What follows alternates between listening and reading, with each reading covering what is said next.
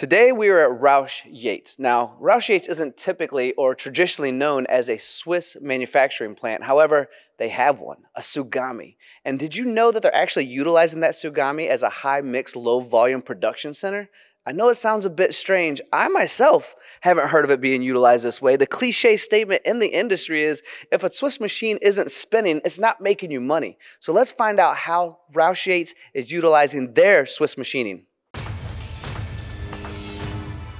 Yep, I have my hand up, and when I ask this question, you're gonna have your hand up as well. How many of you, when you think about Swiss machining, think, well, I gotta run 10,000, 20,000, 30,000, a million parts in order to be profitable? The cliche statement out there is, if it's not spinning, I'm not making money. That's how Swiss world works. However, I'm with Bryan today. We're at Roush Yates today, and they have a unique twist on how it's working for them. You see we're standing in front of Tsugami. You see we're standing in front of an edge bar feed, and Bryan's going to describe how they, in a world of Swiss and high production, have kind of decided to utilize it in a more high mix, low volume kind of way, and how that might work for you in a partnership as well. Bryan, you've decided to twist this all around like a pretzel. How are you utilizing this Tsugami? Yeah, so it's much different than most Swiss houses, right? You know, you can see we only have one Swiss in the midst of a lot of different equipment here.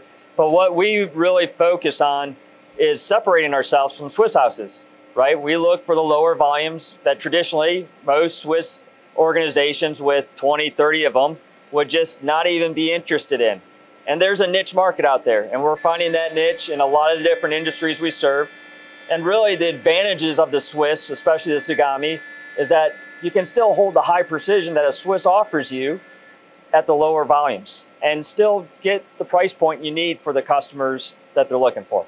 Bryan, I'm gonna have a heart-to-heart with you and pretend these cameras aren't even here. I was just in several shops where I asked them, why did you invest in the Tsugami? Oh, well, we can produce so many parts, high precision, flexibility, the ability to do so much with these machines at a rate that I wasn't able to do before. And I look around and I see other turning centers in their shop, and I said, okay, so you're telling me those other turning centers, you weren't able to do this work, or if you were gonna lose money on it because it just wasn't effective or efficient enough to do the job. So you're telling me, we'll take those lower or higher mix jobs, we'll take those because we have machines all over the place. And if you out there are one of those companies that go, look, we want to do this, it's something we're going to lose money on if we try and do it on a traditional turning center, that's where you guys come into play and say, don't worry, we got your back. Yeah, absolutely. You know, there's turning centers out there with bar feeders, right? Collet systems on them.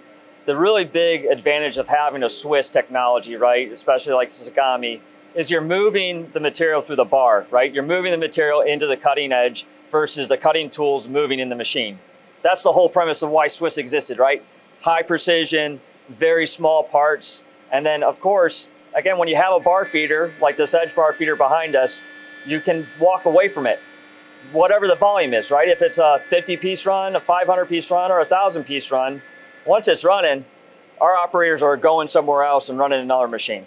Bryan, you're making my job too easy because you already brought up the bar feed, which is the next way I was going to dive in. Now, Edge Technologies has I'm going to use technology again because it is technology. That's 3 times. Sorry about that, my friends. However, Edge Technologies does have a technology that allows us to almost do like a partial changeover instead of a full changeover. So when we're talking about a more mixed variety like what you're describing, instead of spending hours between each of those jobs of 30 parts to 500 parts, you're going to spend just minutes. And that's where Edge comes into play to support that whole system that you've pretzeled up. Correct. And that's why we really partnered with Edge on the Tsugami kind of platform here, is that with that quick changeover technology that they offer on this type of bar feeder, it does take that setup time that traditionally most shops think in their head, hey, this is going to be an 8-hour setup to get this machine running, and we got to have the volume to support that setup.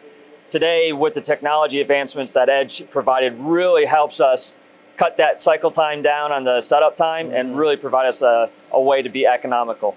Yeah, well said, Bryan. Now, I want to kind of bring this all full circle real quick because we've talked about the technology and how the technology is working for you, but I would make the discussion for the audience, when they hear Roush Yates, they think of motorsports, and they don't think of a manufacturing solution that they can partner with for expert parts at a good price. Right. I threw the good price in there for you guys, by the way.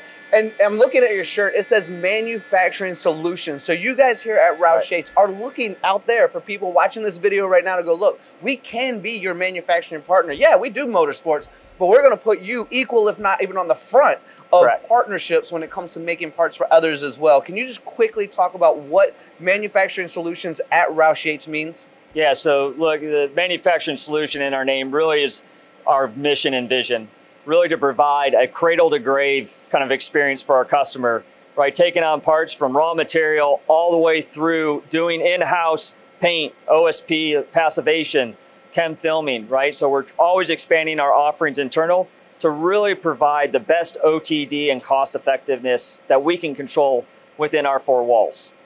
I have one last question for you before we close this. Probably going to be the most difficult one because we did not prepare for it at all.